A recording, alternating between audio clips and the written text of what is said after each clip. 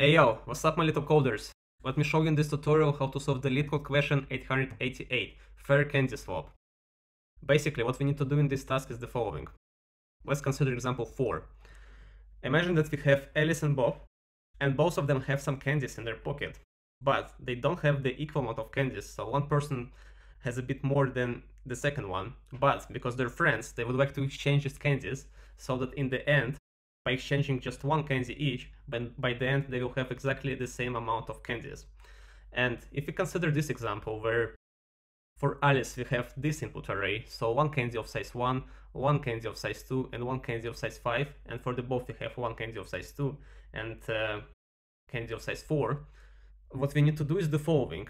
In order to make everyone happy, so that everyone will have exactly the same amount of candies, Alice will need to give this huge candy of size 5 to the Bob, and Bob at the same time will need to give this big candy of size 4 to the Alice, so they swap these two candies, and in the end, after they swap, Alice will have 1, 2, 4, which is 7, and Bob will have 2 plus 5, which is also 7, so both of them will have the same amount of candies. This is basically what we need to do for this task.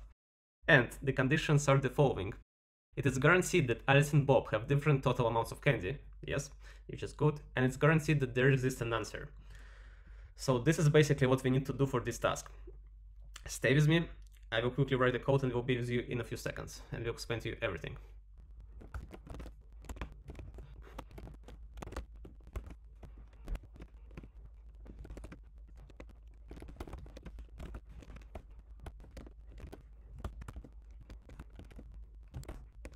Okay, guys, let me go with you through the code and explain you how it works.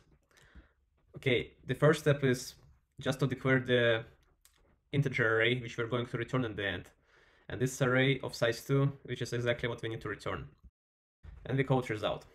Then we declare two variables, two integers, total A and total B. This will be used to basically store the total amount of candies which Alice and Bob have.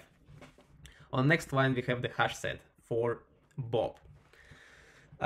We are going to use the hash set to check if particular value exists inside B array, and hash sets are perfect for that when you want to check if something exists or not. Because to check if the value exists or not inside the hash set, it's basically all one time complexity, which is super efficient. Of course, we will use additional space complexity, but that's fine, because otherwise we would need to have something like nested for loop, which will make our time complexity to be just awful. So we need to use the hash set to solve it efficiently, guys.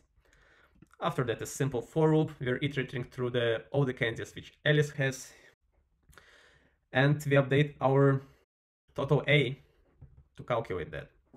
We are doing similar thing for B, however, we are also adding all the values which B has inside the hash set for B. After that, we need to calculate delta, or simply speaking, the change. And we're just taking total B, subtracting total A, and dividing by 2. So this delta might be negative or positive. If you consider the same example again, right? So 1 plus 2 plus 5 is 8, and then 2 plus 4 is 6. So then total B, which is 6 minus total A, divided by 2 will give, the Java will give us -1 in this case. So this will be our delta. And what it means the following. If you're considering this example, if the delta is -1, and let's say we found the right candy, so this is our right candy which Alice needs to give to Bob to make it equal in the end, and the delta is -1 in this case. So if we found it, right, then if Alice gives this candy, she will expect in return this candy plus delta, so 5 plus -1 will be 4, and Bob has 4, so they exchange them, and they have equal amount of candies in the end. So delta is the change for which we're aiming. So remember, if Alice, for example, gives candy X, she expects in the end X plus delta. And after that, we are just simply iterating again through the A, and we are checking if the value which we need is inside B. So if set B contains A plus delta, then we just say that, okay, Alice gives this A, and Bob gives the A plus delta, and then we just return it in the end. So if B has this value, we return. If not, we return now in the end, but they're promising us that we will not return now because it's guaranteed that there is an answer, but still we need to return something in case if this condition didn't match, because otherwise the program just will not compile. Java will not allow us to do it, so we just return now in this case. So this is it, basically. I hope it makes sense, guys. So just understand delta, and yeah, we need to check if A plus delta is inside or not. If it is, we return it straight away. Simply as that, guys. Okay, let me submit. Let's see what we will get. Perfect, guys, 98.7%. However, guys, don't close this video because I have a homework for you.